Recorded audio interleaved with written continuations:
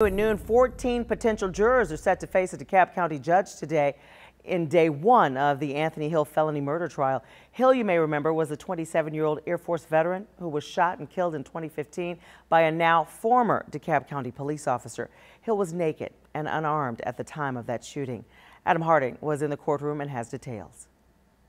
Anthony Hill was killed more than 4 years ago outside of a DeKalb County apartment complex. Today was day one of the trial here at the courtroom behind us. This is brand new video of now former DeKalb County police officer Robert Olson going before Judge Letitia Jackson earlier today here in DeKalb County.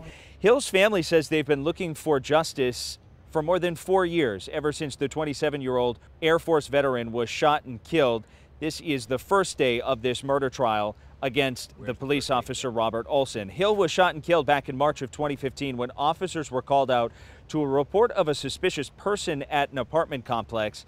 The 27-year-old Hill was found naked and unarmed on the ground when officers arrived. He was suffering from what his family says was a mental health episode when police say Officer Robert Olson shot him. Now, officers say Hill had charged the officer, but Hill's family says this shooting was not justified. After years of waiting, they're now moving forward to the trial.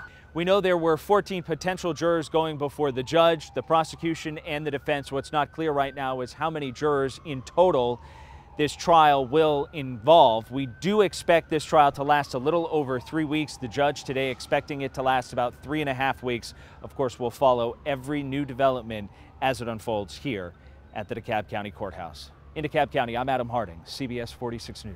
Thanks, Adam.